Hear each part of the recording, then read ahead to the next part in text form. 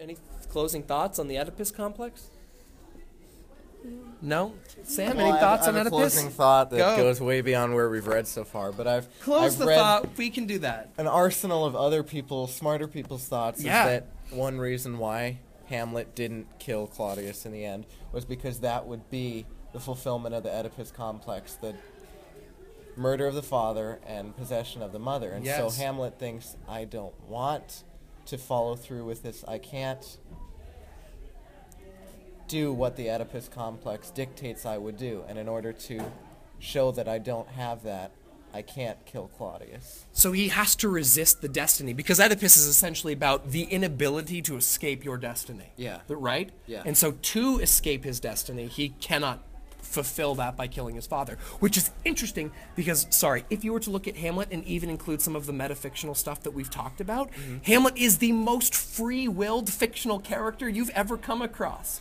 We have a character who can be engaged in the literature wherein his story is being told and then pull out and reference our reality and then dive back in again. Like, how much more free will is a character who's able to leave the natural to the supernatural and then back to the natural again?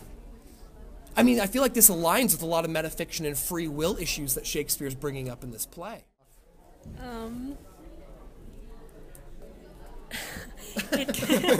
Look at the camera nervously. Wait, No, read that. What does that say? Seeing versus being are what you are versus what you play.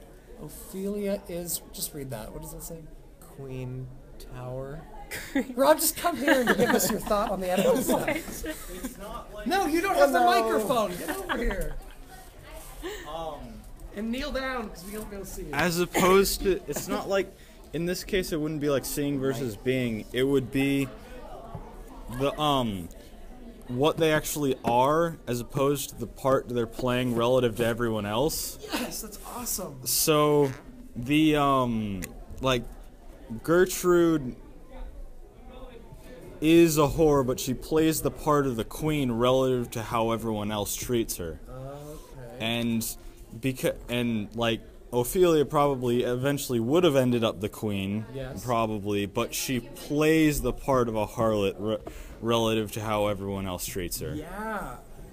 So there you go. Christina, any thoughts? Well, I was just thinking, like, despite the Lex Talionis thing, Yes.